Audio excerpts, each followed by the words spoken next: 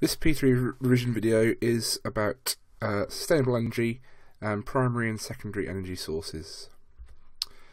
So the first thing to note is that this whole topic takes place in the context of the fact that the energy demands of the entire planet are increasing all the time.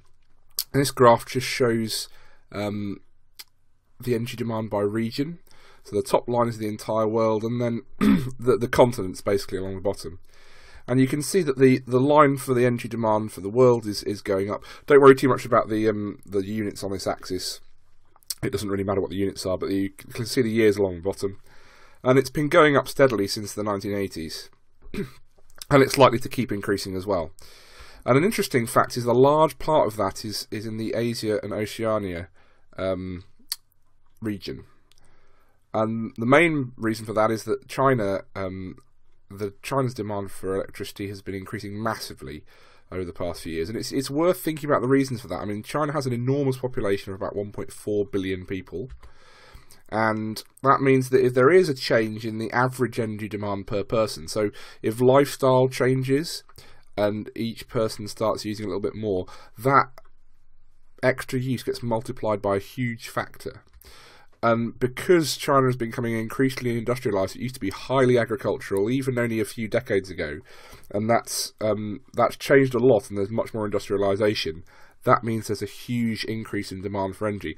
So if you look at the world increase, a large part of it, although North America and Europe still creeping up, and Central and South America and Africa creeping up slowly, a large part of the increase has occurred in China, and those are the principal reasons why. Unfortunately, because coal is quite cheap, a large part of this extra demand is being filled by coal power stations, and that's increasing carbon dioxide emissions. So we're going to look a little bit at the different ways of generating electricity very briefly. We're not going to look in detail at the advantages and disadvantages. That will come in a later video. But we're going to particularly look at what we mean by primary and secondary energy sources and some other keywords associated with energy sources as well. So what is a primary energy source? Well, a primary energy source is one that exists in nature. So some examples of these here, I'm not going to read them all out. A lot of these probably will be familiar. They tend to crop up all through school. And we can put them into various groups, and it's kind of instructive to do that and talk about what the names of the groups mean. So the first grouping I'm going to show you is this one. You might want to think about what that grouping is. And what we've got here is the renewables and the non-renewables. We need to be clear about what those words mean. Renewable resources will not run out. They can last indefinitely. I mean, obviously they'll run out eventually, but we're talking billions of years down the line, okay? So effectively that's forever as far as we're concerned.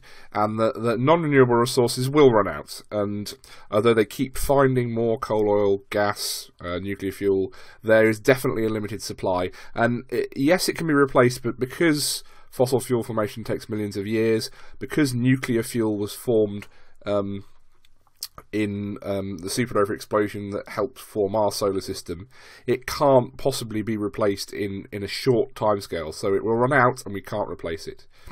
There are other ways to group these as well. So swapping nuclear and biofuel, what are the groupings now?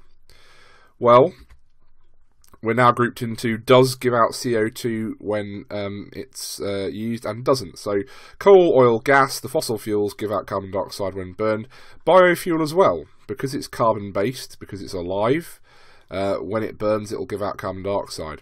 Nuclear fuel, although it is non-renewable, doesn't give out carbon dioxide. So that little subtle distinction is often one that gets missed, and people think, renewable means doesn't give out carbon dioxide. It's not true. There is a slight difference in the grouping there. So useful to try and remember that. Okay, so just a little bit about sustainability, and the whole module is about sustainability, so we better be sure we know what it means. And so if an energy source is being used sustainably, you can use it indefinitely, and you won't cause permanent or serious damage to the environment. There are many different definitions of sustainability around. That one's one that to me fits quite nicely with the module. So let's look at three examples then. So if we're talking about fossil fuels, when we burn fossil fuels, that releases carbon dioxide. It's fairly well established now that will lead to global warming and climate change. So that's obviously a non-sustainable way for two reasons. Firstly, we know we've already said the fossil fuels will run out, so that's not sustainable because we can't keep using them forever. And also, it's going to cause damage to the environment, so that's another reason why we couldn't keep doing it. Eventually, the environmental consequences would be possibly too severe, and we couldn't keep going. So that's a fairly obvious non-sustainable one. Perhaps less obviously, sometimes renewable resources can be used in a non-sustainable way as well. The most obvious example is biofuel. So if we take trees as an example of biofuel, when we burn them, they release carbon dioxide, which again can lead to global warming and climate change. So it looks very similar to the fossil fuels one. And the point is, if all we do is chop down the trees and burn them, then it is very similar to the fossil fuel one. There's no real difference. We're using that renewable resource in an unsustainable way. But if we change the way we use it, so we take those trees and use it as biofuel, yes, it releases carbon dioxide, but if we replant the trees, then those trees will absorb carbon dioxide from the atmosphere because they are and lock it into sugars because they're doing photosynthesis.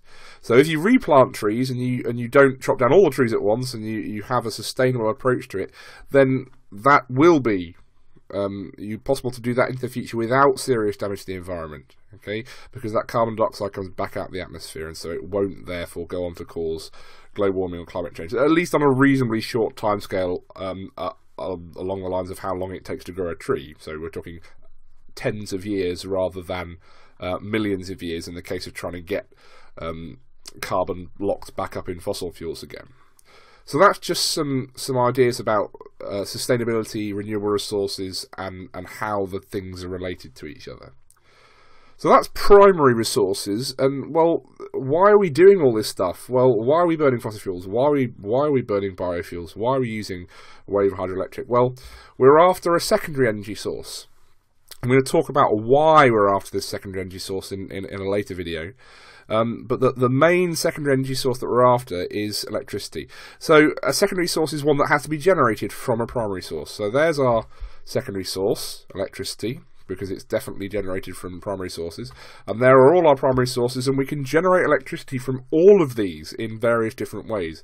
And as I said, we're going to examine in detail the advantages and disadvantages of these in a later video. This is really just talking about classifying them and realising that what we're doing is taking our primary energy source and generating our secondary energy source from it. So that's the key points of primary and secondary energy sources covered.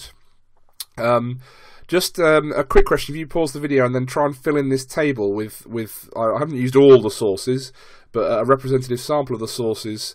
Are they primary or secondary? Are they renewable or non-renewable? Do they emit carbon dioxide when we use them to generate electricity? So pause, have a go at that, and then we'll go through the answers in a second.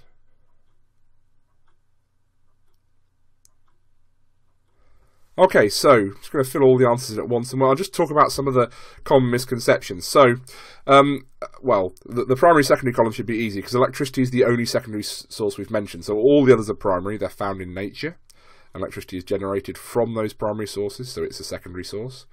The renewable, non-renewable.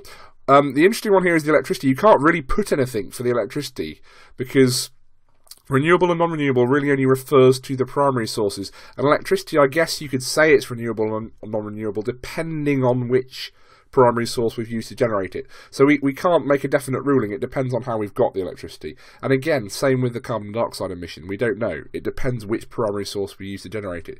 So it's only really sensible to ask the not renewable, non-renewable and carbon dioxide emission question for the primary sources. As we go down, well, coal, gas, nuclear and oil, all non-renewable because they'll run out. Biofuel and wave are examples of renewable there. Of course, there are lots of others. And then the emits carbon dioxide column, well, all the fossil fuels, coal, gas, oil, yes, and biofuel, yes. I've put the star on the biofuel because as we've already mentioned, you can reabsorb the carbon dioxide by replanting. So that one is slightly different, worth noting that if you get in a question. Okay, thanks for watching.